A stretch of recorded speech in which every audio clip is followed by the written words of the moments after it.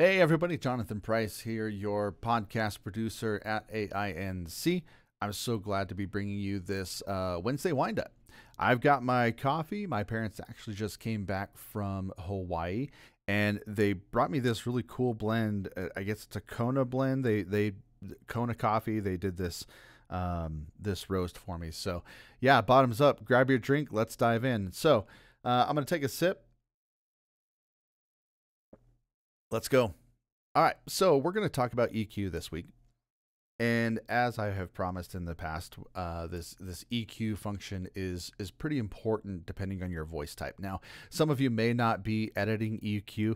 That's totally fine. If you just want to record your stuff, get it sent in, that's fantastic. So don't feel like you have to EQ. It's not absolutely necessary. We do push this through a good filter and audio enhancer, so your audio is going to be really nice on the other end. So don't worry too much about this. This is just a good kind of tech tip for you. So I'm going to show you, this may look a little bit daunting what you're looking at right now, but don't worry about any of the sliders, any of these faders. I'm not going to worry about anything like that. I'm only going to be focusing on this EQ section right here. Now, if you don't know what EQ is, EQ boosts and reduces different frequencies in your voice. So low end over here, high end over here. That's going to be universal through all EQ plugins. Now they may be laid out a little bit differently.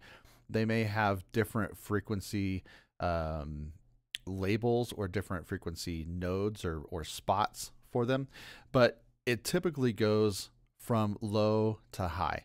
So as I scroll across, you see it's highlighted as the low frequency, the low mids, high mids, highs, and then we have high shelves. Now shelves, instead of having, so like on a low filter, it's gonna give you a Q. So it's gonna come across, it's gonna go up or down, and it's gonna dip either at this point, either higher or lower. I'm not gonna adjust anything yet because I want to explain some things. Shelves are going to be, if we activate that or deactivate it, excuse me, it's going to take anything that is below this and raise the entire thing and just create a flat point. So let's start moving stuff around and you'll understand that when you see things happen. So the low shelf, let's do this first. So the shelf, if I activate it, it's going to pull this whole line up, and you're going to hear my voice get really boomy and really deep and dark and make me sound way more of a man than I already am. So you're going to hear that boost. Okay. So when we boost that, we don't really do that in dialogue aspects. We usually do that for a movie trailer. Like if I'm going to do a Transformers trailer and I need that deep, rumbly voice, this may be a good opportunity for me to use that. Otherwise, I'm just going to keep it like it is. So that's the shelf. Now, if I take the shelf off, you're going to see this node as I move around. I can get really specific with what I'm boosting or what I'm cutting. Now, if I cut, you hear my voice get really thin, and that's totally fine. And so I can move, if you have a frequency knob or a Q knob, I'll go through this in a second. The frequency knob just moves the frequency either up or down. So I can take this node, I can move it around, or I can adjust it here. The gain, if I go up or down, same thing. I can do the same thing here.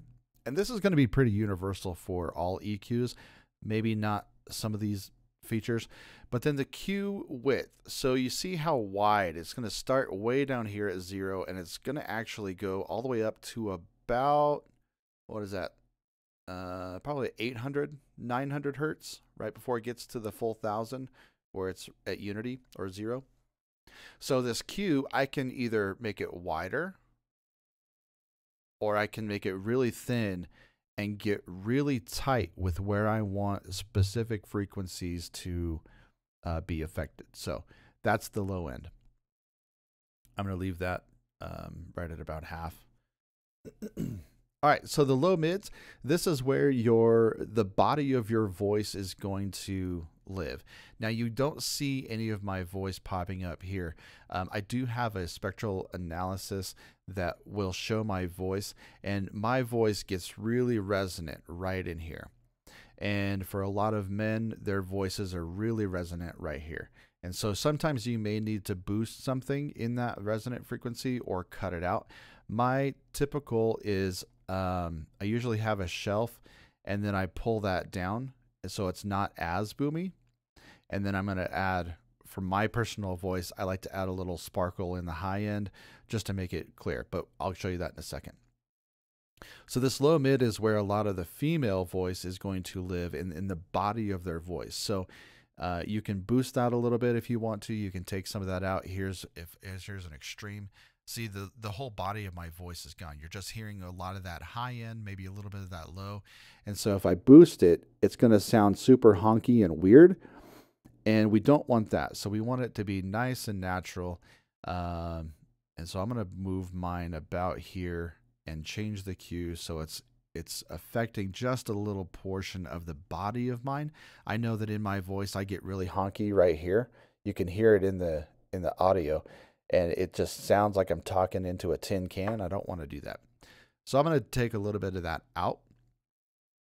And then the high frequency, the mid highs, this is where a lot of our sibilants lie, the S's and the harsh consonants. So a lot of times we're going to take this out just a little bit. We still want the S's in there. If I take it out too much, it doesn't sound super natural. You can move this along the spectrum and find out where the S's really start to go away.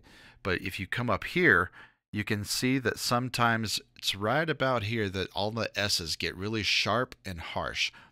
So we come over here, we take that out. Now for my voice, I like to add a little bit of sparkle on the high end just to bring in some of the higher frequencies into my voice because it doesn't have a whole lot of high frequencies. So this is kind of what I do. There's a lot of fun things that you can do about EQ.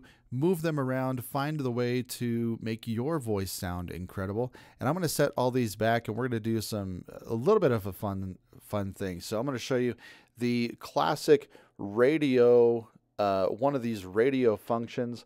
Sometimes you can sound like you're on a phone call. So it sounds like I'm talking through a phone a little bit. If I take all these up, now it sounds super honky and weird, but it's a lot of fun to mess around with some EQ parameters. Super high, get all the highs, no lows. I'm going to move this all the way over. And so now it sounds super high. There's no body to it. And that's about it.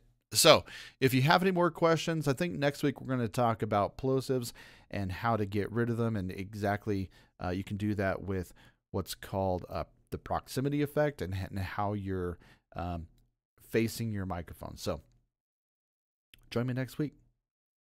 Wednesday Windup. Jonathan Bryce. I'm out.